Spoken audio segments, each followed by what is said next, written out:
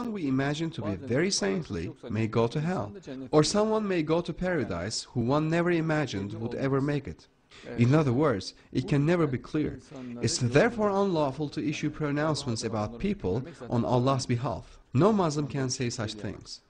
Açıkça vahiy gelmedikten sonra bir insan cennete gideceğine dair, yani kitabi bir peygamber. In the absence of any clear revelation, in the absence of any prophets with books of revelation saying that someone will go to paradise, nobody can be certain of the future. But even though our prophet, may Allah bless him and grant him peace, was told he would be going to paradise, he was still punctilious about his religious observances and obeying Allah's commands.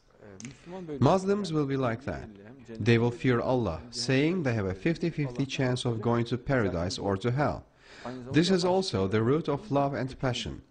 We learn this passion through love of Allah. Fear of Allah is the origin of profound love.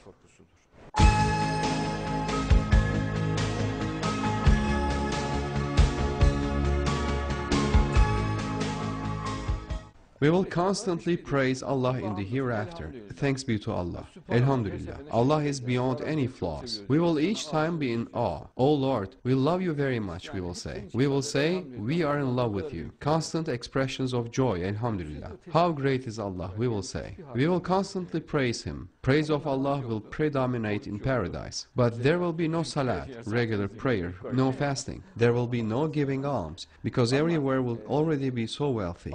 But fear of Allah will persist, because people will constantly see hell. But there will be no question of believers going to hell, as believers fear Allah. They will fear Allah under whatever circumstances. They will fear Allah for all eternity. But they will have a huge appreciation of paradise, inshallah.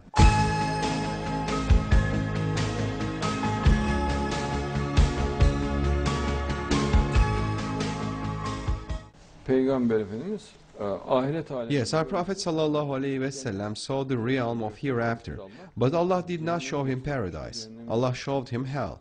He saw hell and gave thanks to Allah and made his comparisons. Because having seen paradise, the influence of this world may be quite burdensome. That is, having a physical liking for other people or this world may be very difficult, because one will have compared them with paradise. That's why our Prophet ﷺ was not shown paradise while he was in this world.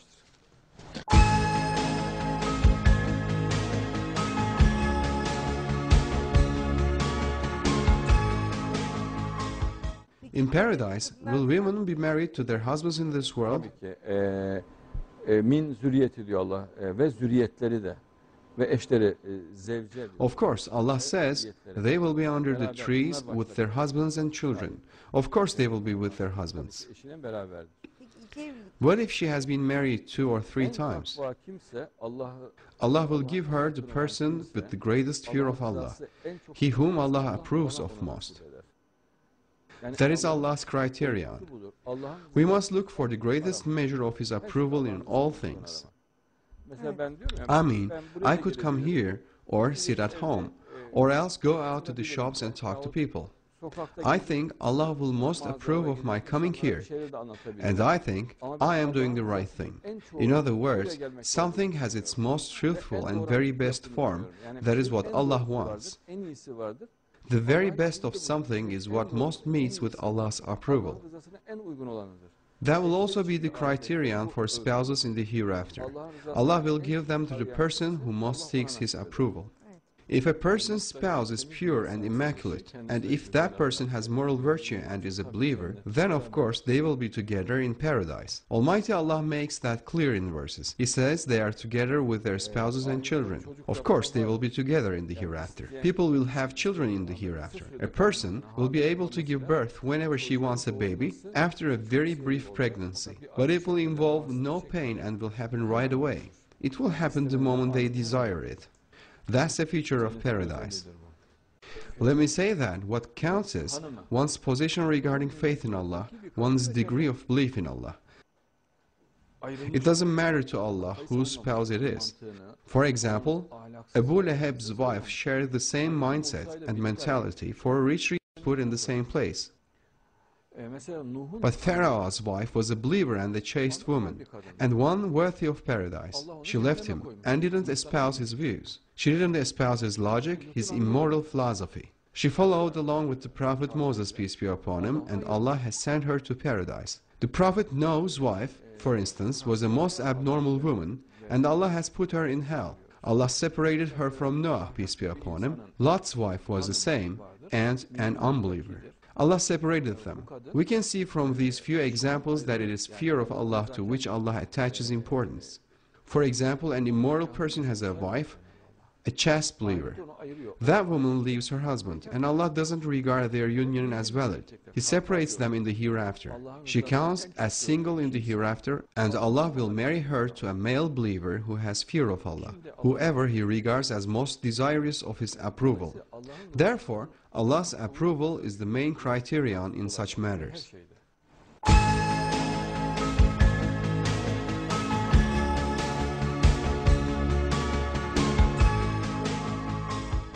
In fact, Allah shows what we are. Allah appears to test what we are, but that is not actually the case. Looked at it in terms of ilm al-ladun, the knowledge of divine providence, that is not the case. Because Allah knew what we would do. He has sent us to paradise or to hell. So there is actually no question of being tested, of Allah investigating and learning about us. Allah already knows about us. He shows us to ourselves, shows us what we are. And we will experience the joy of that in paradise. We will say, we rendered such and such a service, did this and that, but in fact, it is Allah who engages in these deeds. For example, you are now exhibiting virtuous behavior, and inshallah you will go to paradise.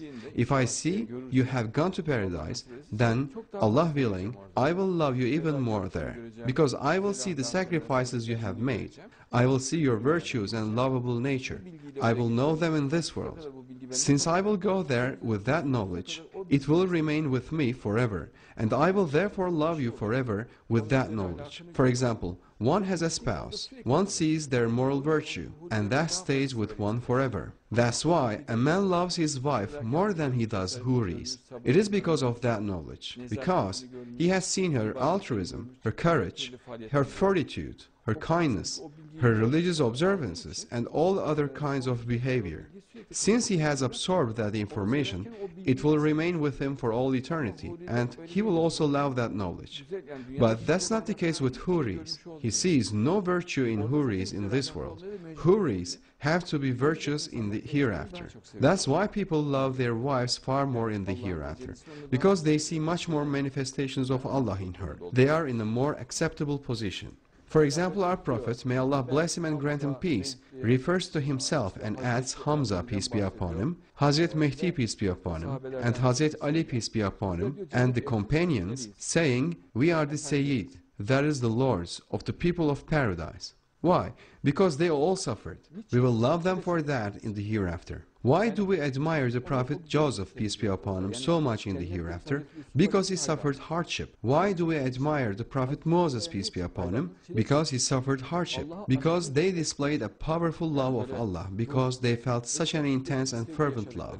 For example, when we look at the gardens of paradise, we will lose our senses from love. The same is with its furniture, food and drink. But the truth of the matter is that all of these things will be bestowed as images. But people will not know they are images. They will be bestowed in the greatest clarity. One will be unable even to wonder whether they might be mere images. Nobody will have the power to do that. But these things will be given as images. They will exist on the outside, but that's how people will perceive them. They will perceive them in their brains, heads and souls. But the originals, matter, will exist on the outside in paradise. The original of matter does exist in the outside world. Our Prophet, may Allah bless him and grant him peace, says the mansions of paradise resemble crystal. People move in and out of them. There are small streams all around, small streams of paradise. Paradise consists of layers. Paradise consists of perfect houses, more beautiful than one can ever imagine. We are given a glimpse in this world. The houses of this world are still created in our brains, and the dwellings of paradise will also be created in our brains. The birds and animals of paradise, everything will be created in our brains. We can never have direct experience of the original of paradise. There is an original, external paradise, but we will always experience the images of it.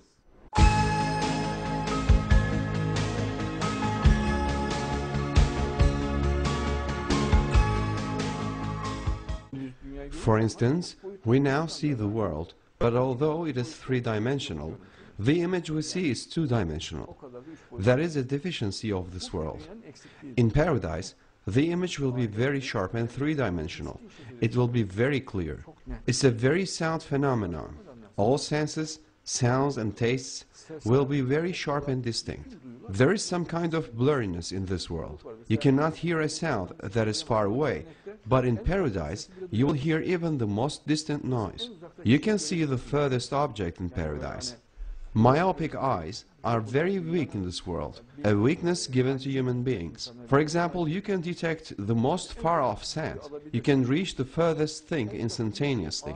You don't say it is too far away to get to. For example, you see a friend in the distance and you are by his side the next moment. He might be 1 million kilometers away, but you are still with him instantaneously. There is a speed that is even greater than that of light, the speed of imagination. With the speed of the imagination, a person reaches his destination immediately, while one still needs to follow a specific route when traveling at the speed of light, but not there, which is created so one can be there instantaneously. By Allah's leave, these things will happen. It's useful for us to know the general logic behind all these things, though much more comprehensive information is available, of course, on the www.harunyahya.com and www.harunyahya.org websites.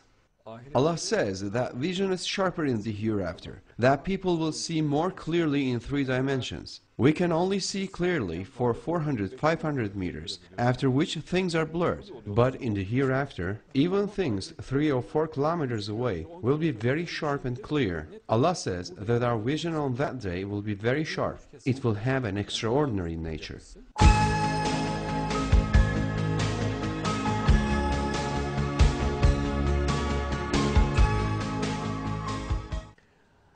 İç organları yoktur insanın. People have no internal organs, but their eyes see, their ears hear, and these things reach the brain. People will see directly without the need for anything. All natural causes will be done away with. For example, a car will run by itself without having an engine or any petrol in it. It will just go by itself. There will be illumination. Things will be illuminated without the sun. The objects in paradise light themselves. The sun is needed in this world, a direct cause, but since there are no such direct causes in the hereafter, things will illuminate themselves in the absence of direct causes. Allah says that fruit and vegetables never decrease in quantity. The moment a piece of fruit is picked, another piece appears. You can eat as much as you like and it will be replaced. Paradise is the abode of happiness. Allah cennet için hiçbir nefis tatmadı, hiçbir göz görmedi diyor. Yani çok şaşırtıcı ve çok. Allah says of paradise that no earthly desire has tasted and no eye seen it. It's utterly amazing and most beautiful. One of the best features of paradise is that nowhere grows old or fades, and everything is positive. As you know, everything is created with its opposite in this world. Like good and bad, or day and night, in paradise there will be only positive aspects. That's the artistry of Allah. The gate of paradise is uniquely beautiful. You look at the doors of the houses and they are all separately decorated. The chairs have a beauty of their own. So we look at those beauties and give constant thanks to Allah. The human soul burns with love of Allah in paradise. You look at a picture in paradise and you give thanks to Allah. You can even talk to it. You can tell it to turn a bit to the right and it will do so. And if you tell it to bring you a cool drink, it will bring you one. Pour it out, you say, and it will pour it into a glass. Go back to your place, you say, and back it goes. Paradise is very pleasant and entertaining like that. Allah has created it specially to be like that. But in this world we are bound by direct causes. I cannot bring something to me without stretching my hand out for it. I'm bound by direct causes. Yet it's not my hand that brings it here. Allah creates that in my head. He creates my hand as the direct cause. There are always direct causes here. For instance, were it not for the camera here, they could not see me, but there is no need for cameras in heaven. It is created without direct causes. For example, in paradise, your brother can look and see you. In other words, there is no need for a camera system. For instance, it is enough for him to wish to see someone to see them. The image forms. But here, you have to turn on the television, press the buttons, and there have to be the cameras and lighting. Several direct causes have to be created, and that eliminates our free will. In other words, since we are tested, if we obtained images of everywhere without cameras, everyone would believe, and the test will be lifted. Satellite antenna and cameras are used as instruments, so the test should continue, and people are not visible to us in their homes without satellite antenna and cameras. Images are created as a miracle in every home. Allah creates them as a miracle in every home. He uses the camera and satellite systems as His instruments. He creates them so people will regard the phenomenon as quite normal, though the fact is that images are directly created in everyone's brain. For example, he says, there are such mansions in paradise that people on the inside can see the outside, and those on the outside can see the inside. A mansion made entirely out of crystal, for instance. One day, the messenger said that there are such mansions in paradise that there were no hooks to hold them up and no pillars to prop them up. The people who heard this asked how the inhabitants would enter those mansions. The messenger, may Allah bless him and grant him peace, said they would fly in like birds. But here, of course, we need an engine to fly from one place to another, or a propeller. We need a direct cause. We fly but using vehicles to do so. Those vehicles do not apply in paradise. There is no need for any vehicle. Everything happens by people just thinking of it. Like in a dream, for instance. When we want to fly, we use a plane. We get in a vehicle and go to the airport and board the plane, and we fly by means of the engine of the plane. The plane then lands, in Ankara say. We get our bags and a light. We experienced this all very perfectly. We later realized we were asleep and it was all a dream. But the plane there needs no petrol or diesel or anything. That's what paradise is like. This is also the case in this world. For example, I want to drink some tea. It appears that I stretch my hand out for it, though it is actually Allah who brings the cup to my lips. My hand doesn't bring the tea to me. Allah just uses it as a direct cause. It is also Allah who creates the tea in the cup. A person cannot do this. It's a law of Allah, but one that everyone who makes a deep use of his mind can comprehend. Otherwise, a person who becomes caught up with superficial direct causes imagines that everything is the result of such direct causes. He imagines that biscuits come from a factory or meat from the butcher's shop. But Allah creates the meat. It is created at that moment. You imagine it comes from the store, but Allah uses the store as a direct cause. Tables are laid. Allah sets all tables. Tables are set as a miracle, but people are unaware of this because of the direct causes involved. Since these direct causes do not apply in paradise, tables are set all of a sudden, fruit forms instantaneously. There are no direct causes involved in an object going from one place to another. For instance, the cars in paradise need no engine and petrol. They just move spontaneously. Cars in this world do need engines and petrol though. There need to be direct causes for them to move. If cars were to move without engines and petrol, people would no longer enjoy the use of their free wills and would have to have faith. But since there is no test in paradise, there are no direct causes either. Everything moves of its own accord. People just have to think of it, to imagine it, for it to happen.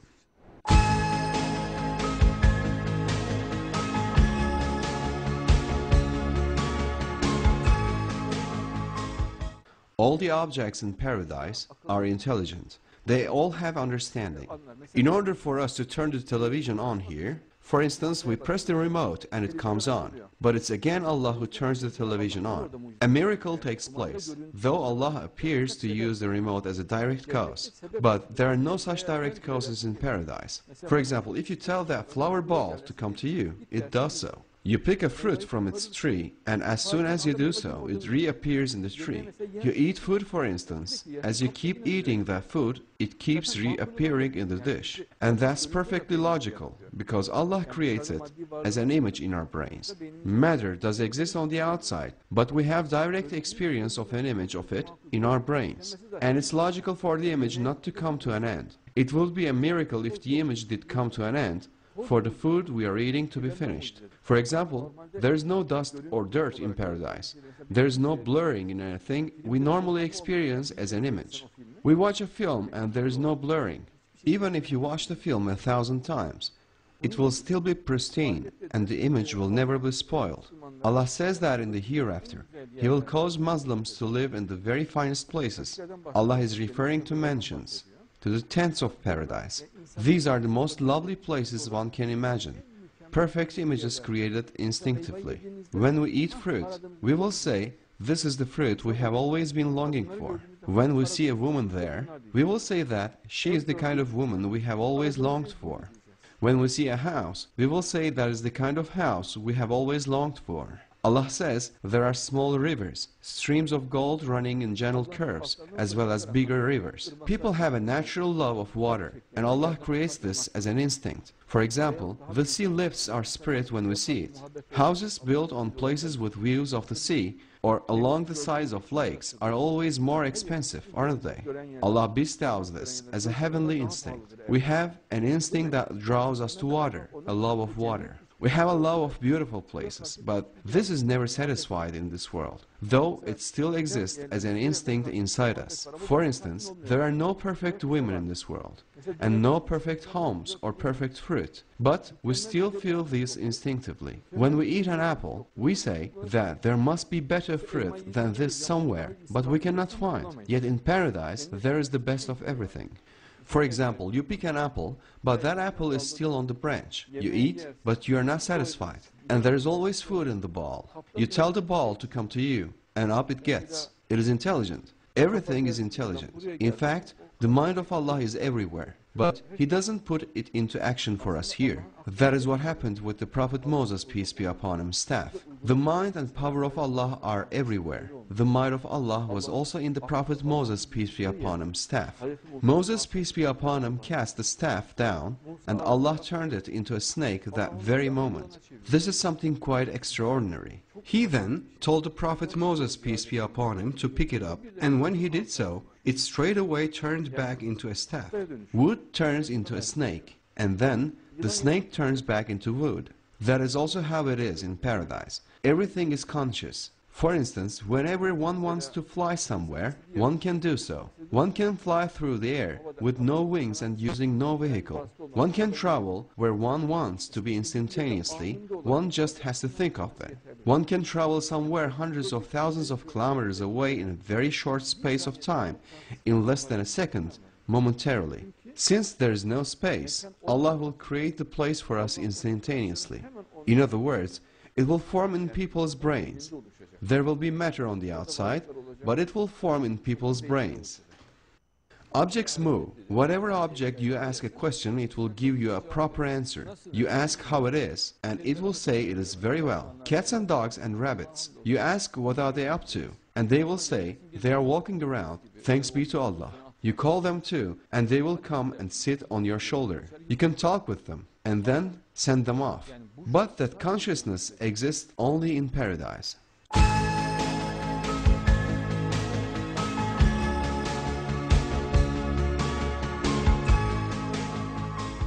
There is no need for them not to be seen. Of course, they will be visible. They will appear in the guise of normal, attractive human beings, because they are also our believer brethren. They listen to our talk and benefit from us, and they also read the Quran, but they will be visible there. Demons are not visible here, but they will be visible in hell. They will all be visible.